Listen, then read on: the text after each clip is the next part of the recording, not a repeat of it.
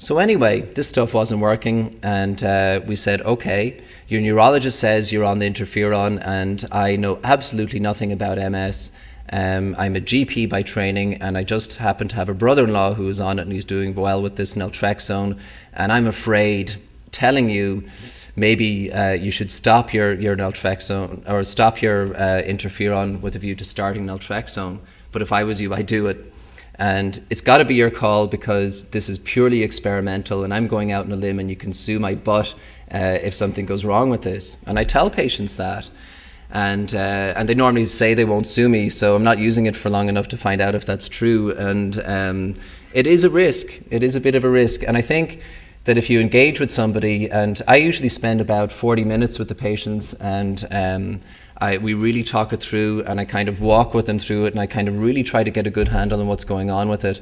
And I try and say, you know, this is your decision, it's not me putting it on you, and you've informed yourself, etc., etc. And by reading the book and being informed, she made the decision herself, because it's very dangerous for me to say, I'm giving you advice different than your neurologist. That's her decision to make, and if she wants to make that decision, well, I'd be happy to oblige and give the naltrexone.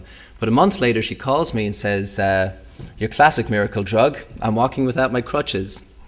So I thought that was pretty cool. It's been thought for a number of years that endometriosis may be associated with some type of alteration in cell-mediated immunity. In fact, endometriosis fulfills all of the classic characteristics of an autoimmune disease: polyclonal B-cell activation, tissue damage, multi-organ involvement, female preponderance, familial occurrence. There's a much higher incidence of autoimmune diseases with those with endometriosis. I've seen that so much in practice.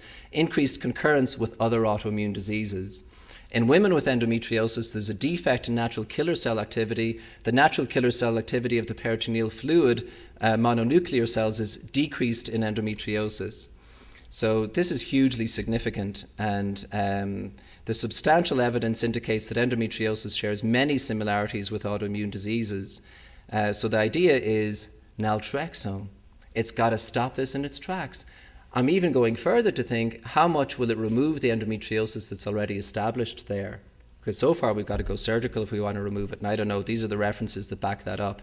It's also been identified that there are high concentrations of anti-ovarian antibodies associated with polycystic ovaries. This suggests that an autoimmune reaction is also associated with polycystic ovaries, and that naltrexone may well solve that.